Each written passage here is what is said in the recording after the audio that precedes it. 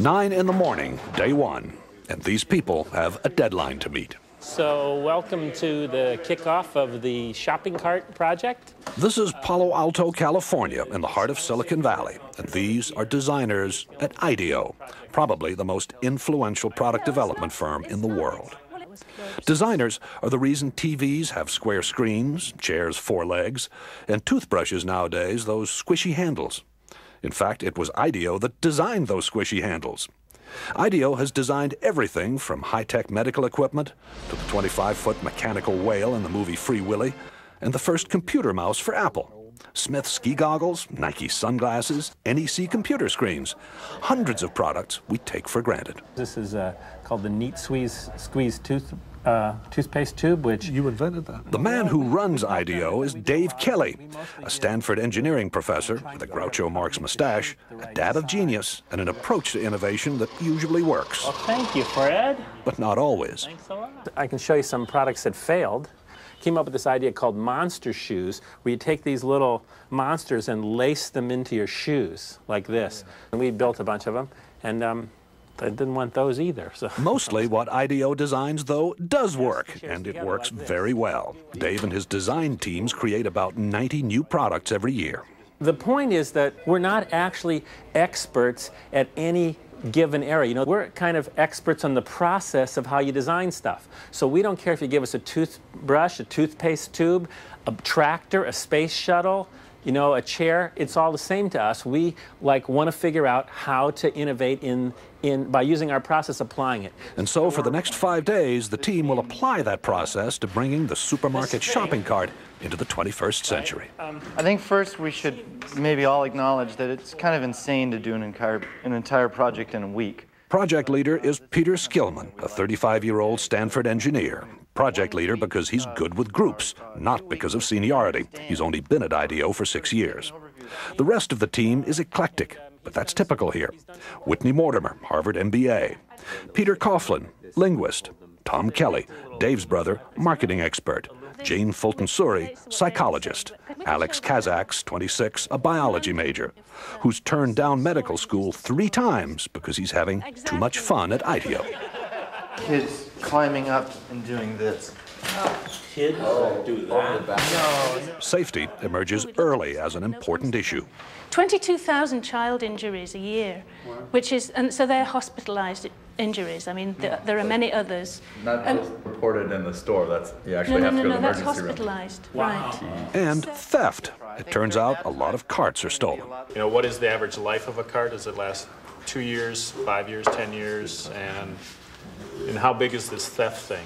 10 a.m. As the team works, it becomes clear there are no titles here, no permanent assignments. And the other side says, gives us a lot of help, says, be safe. Everyone appears to be equal, and they love to mock corporate America.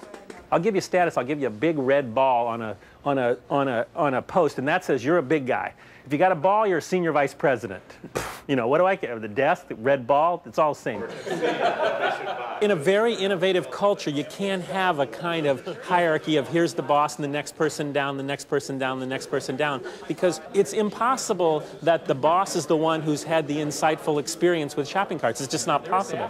According to Kelly, even employees who merely listen to the boss don't add that much either. So you gotta hire people who don't listen to you, and that, I don't think corporate America wants to hear that right yet. I think we ought to start making those lists about the kinds of questions that we're going to ask. The team splits into groups to find out firsthand what the people who use, make, and repair shopping carts really think.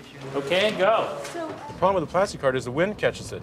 Yeah. And these things have been clocked at 35 across the parking lot. Oh, man. That's actually a pretty good point. The trick is to find these real experts, and so that you can learn much more quickly than you could by just kind of doing it in the normal way and trying to learn about it yourself. From everything I read, these things aren't that safe either, you know? So probably the seat itself is going to have to be redesigned. What you're seeing here is the kind of social science, like anthropologists, you know, like you go and study tribes. What is it that they do that we can learn from that will help us design a better cart? One of the interesting things for me is looking at how people really don't like to let go of the cart, except for the professional shopper, whose strategy is to leave the cart at various places. Learned today. People went off in the four corners of the earth and are coming back with the golden keys to innovation. A shopping cart has been clocked at 35 miles an hour traveling through a parking lot in the wind. We were in the store, what, 2 hours, and it was truly frightening just to see the kind of stuff going on. You ought to designate some people to make damn sure that the store owner's point of view is represented. After 9 straight hours, the team is tired. They call it a day. So, Everybody cool? Well, that's great. Thanks a lot. We had a great time today. Yeah. Yeah.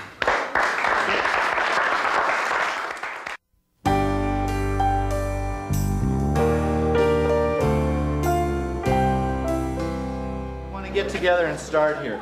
Day 2 and the start of IDEO's unique brand of brainstorming.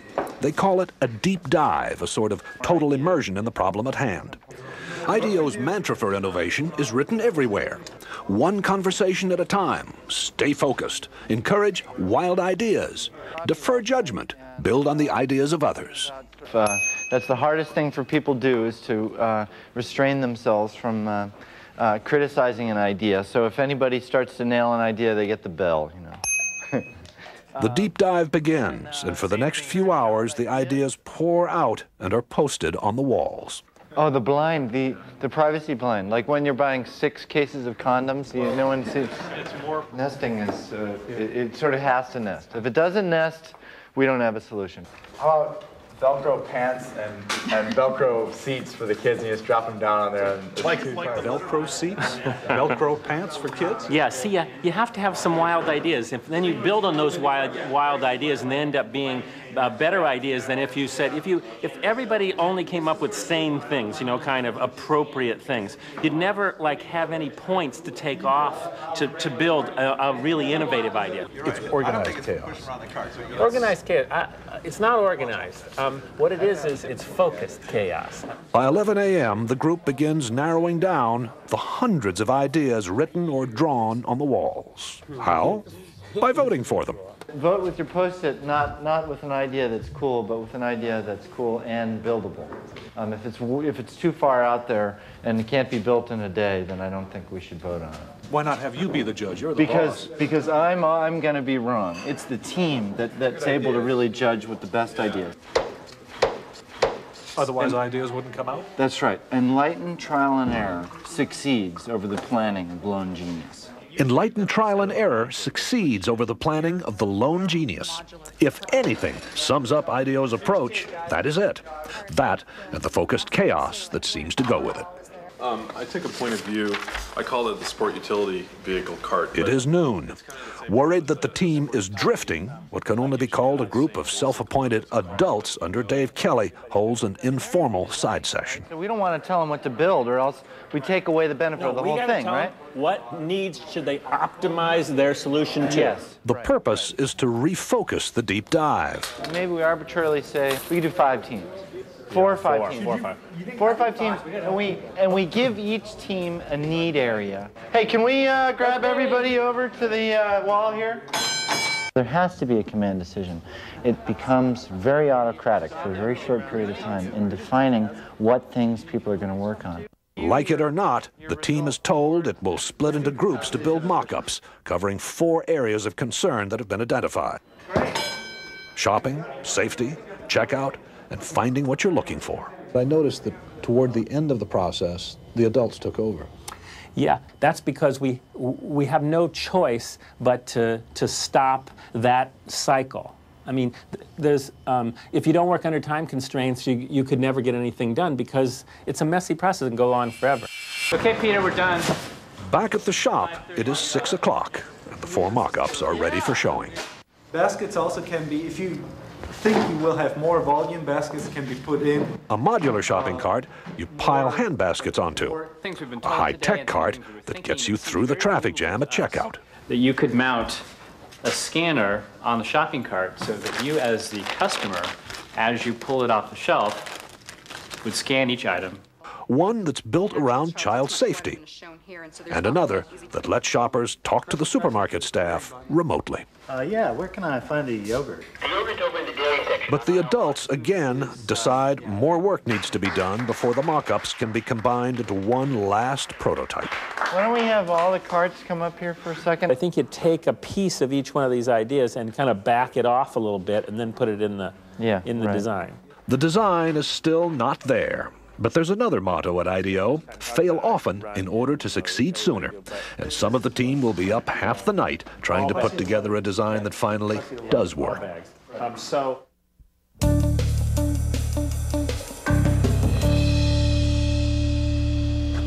It is day 5, and Dave Kelly has no idea what the final cart looks like. Only the team does. If they kind of got their heads down, they don't look at me, I'm nervous. You know, if they say, wait till you see it, then I know we're in good shape. So I'm getting wait until you see it. I think that'll be good. There it is! There it is! So we took the best elements out of each prototype, designed this entire cart in a day, and then this cart was fabricated in a day with an amazing team of people in our machine shop pulling this off, working in shifts throughout the night. Wow, I'm impressed. So are we. The cart, which is designed to cost about the same as today's carts, is different in every other way. Hand baskets that stack in a metal frame, and major improvements for all. You just lift the handle up, you drop put the children in, and then you can close the handle right over them, and they instantly have some little bit of a work surface that they can play with. What do you think? Well, I'm very proud of the team. I think it's great. Does this work for you? Works for me great. Yeah. It's also beautiful. I mean, let's take it over to a local supermarket and see what they say. Yeah, it works really well. The cart's wheels turn 90 degrees so it can move sideways. No more lifting up the rear in a tight spot. And you shop in a totally different way. Rather than taking your cart everywhere you go in the store, through a crowded store like this, it's much more efficient to take a small basket, rush around to where the particular shelves are, and come back and put them back. Put them here, and treat this as like a center for your shopping. And with a high-tech scanner, so that in the future you skip the checkout traffic jam. Here's how you would scan an item. You'd reach over and pick up anything like the salad dressing, and I would scan it, and if I want to accept that item, I would just press plus and then drop it in my basket. Because stores don't yet have those high-tech scanners the team designed, checking out today means doing it the old-fashioned way. But the bags are hung on hooks on the cart's frame. Remember, there is no basket here. Talk to me about theft. There's no value in this cart without the basket, because you can't carry anything in it. It's useless to anybody. You can't use it as a barbecue. So it's not going to get stolen. That's right. So this ought to appeal to store owners then. Yes. I love it. I think it looks great. At first, I was a little shocked, but I think you have some fantastic ideas here. It needs a little refining, but I think that it's great. I mean, we would want them. It makes us feel great. And she also gave us some really good comments about how we can make this thing better. Just wherever you are, look around. The only thing that's not designed by somebody is nature. So the trees are not designed by us, but everything you see, every light fitting, every flower vase, every scale, every stand for fruit, everything is designed, has to go through this kind of process. And they can do a better or worse job of innovating or improving, but everything is designed. It has to go through this process. It wasn't this effortless, oh my God, so that's how it works thing that I saw there. It was actually hard work. A lot of hours. Also, an open mind, a boss who demands fresh ideas be quirky and clash with his, a belief that chaos can be constructive, and teamwork. A great deal of teamwork. And these are the recipe for how innovation takes place. This is Jack Smith for Nightline in Palo Alto, California.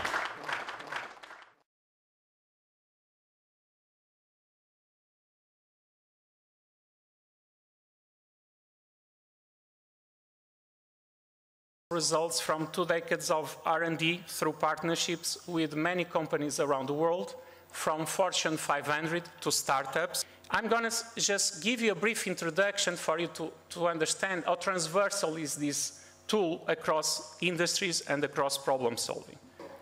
On phase 0, basically the idea is to understand what is the context of the firm. Are you going to solve problems at the board level, strategic business unit level, department level? Who are the key decision makers? Because you need to know right from the beginning who is going to take the final decision. Otherwise, there is no point to solve the problem. And then, what are the environmental and critical challenges to solve?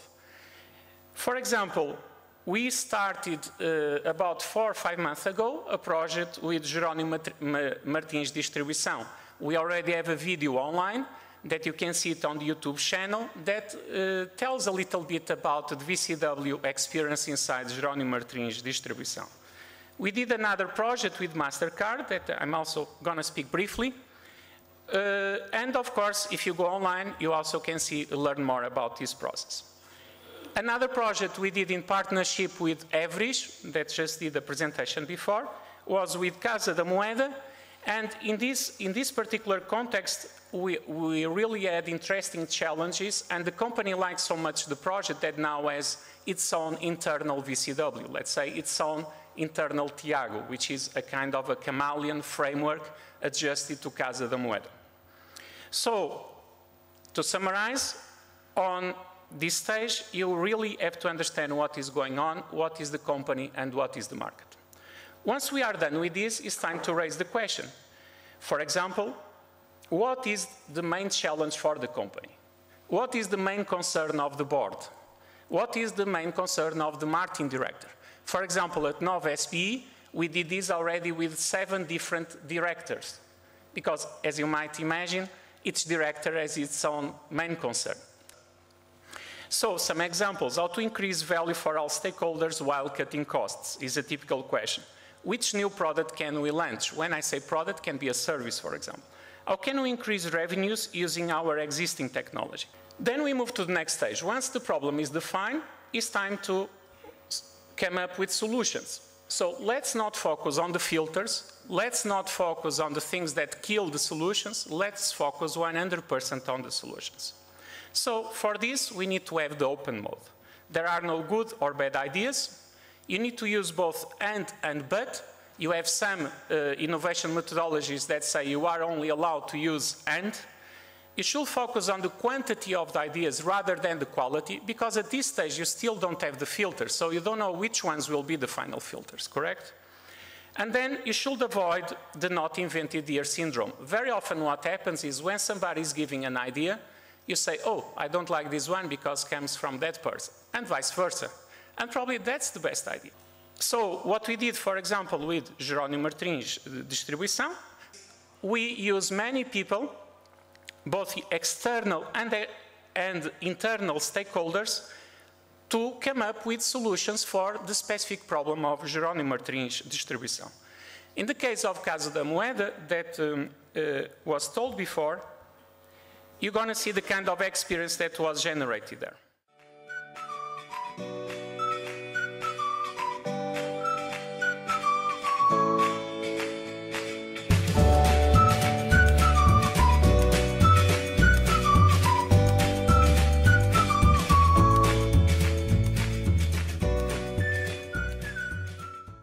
Okay, so now we move to the filter stage. What we do on the filter stage is we try to understand what are the criteria that should be used to filter the ideas.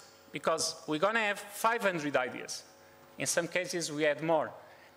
Think about if we are using open innovation, very often you can have thousands and thousands of ideas to generate solutions, correct? So the idea here is you should play both the open and closed mode. And the idea is to multiply and refine the ideas all the time. And you need to compare all the ideas and try to understand why some people want to kill some ideas, why some people want to select other ideas. So here it's very critical to involve the devil's advocate, not only the angel's advocate. Very often in companies they try to kill the devil's advocate because then they say solutions do not come fast. But we strongly believe that devils, they play a major role in terms of idea generation and in terms of the generation of the filters. The Wall Street Journal thought the same, And in a work that I did together with Sarah Jan Mir about this particular topic, they did a lot of media coverage across the globe addressing this particular topic, which is why it's so important to involve the skeptical people in terms of idea generation, in terms of solving problems. So what has been done in this particular case at JMDA was precisely that. Okay, in order to generate filters, the VCW team spoke with many different stakeholders, again, external and internal stakeholders inside the organization. This is the experience that we had at Casa da Moeda.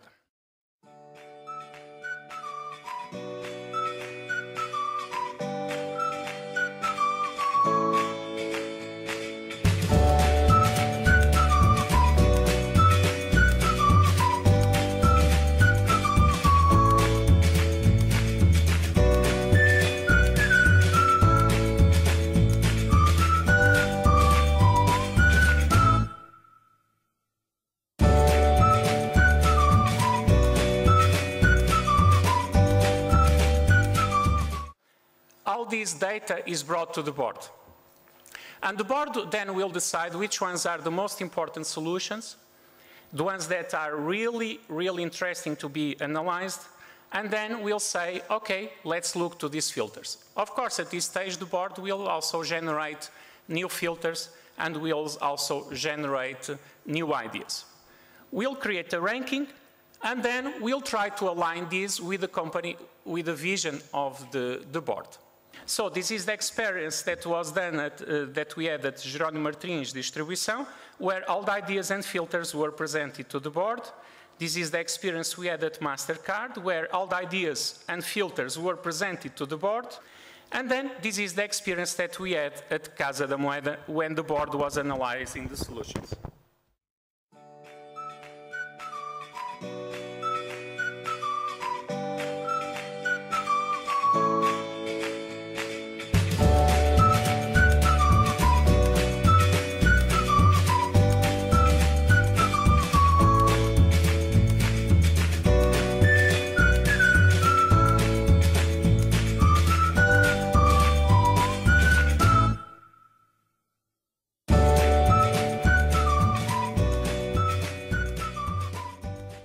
Once we had this meeting with the board, it's time for the funnel.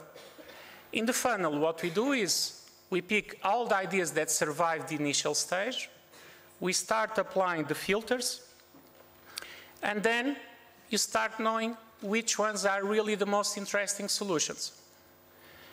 The more solutions you have at the beginning, the better. And the more involved the board is on ranking the filters, the better. In some companies, I had to have different meetings with the board because, for example, the CFO was not present or the CEO was not present and so on. So it's very important that the final decision, the filter stage, is decided by all the people that are the critical decision makers. Otherwise, we'll need to go back again in the VCW process. For example, in the case of MasterCard, we start with 55 solutions and we finish with 10 winning solutions, which is something really impressive. Some of these solutions were spoken via Skype with MasterCard across the board. If you look to Casa da Moeda, we start with 12 solutions after the meeting of the board, and we finish with 4 final solutions.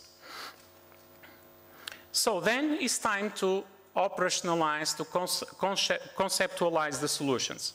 There are different ways of doing that. For example, you can organize fairs, you can develop posters, prototypes, videos. For example, what we did at Casa da Moeda is we gave training to all the teams about the VCW process so that they were involved in the process. They developed their own pitches, their own presentations, and then on the final stage, it was important to decide go, no go, or shall we go back on the VCW. So at this stage, operation, basically what you need to do is you need to apply the business model, you need to apply the 3 M's, man, minute, and money, and then you need to think, if that is the issue, how to grow. If you decide to go ahead, of course you need to think that is not only about implementation, it's also about monitoring and control. For example, at Casa da Moeda, all the solutions that were presented went ahead, and the project went so well that guess what? Casa da Moeda decided to use the VCW that I developed in partnership with Everest to build a culture of problem solving, to industrialize innovation inside Casa da Moeda, and to build an innovation ecosystem that basically is solving problems all the time. So now you're going to have a team responsible for applying this inside there. As you see, there will be a governance model, and then the VCW will be used as a tool to bring the innovation partners on board. This is the VCW of Casa da Moeda, basically it's the Tiago that you have down here, but now customized to Casa da Moeda. And then, based on this, Casa da Moeda had a really interesting initiative, which was basically the Innovation Day. As you can see, the VCW is being used to support different initiatives inside YNCM.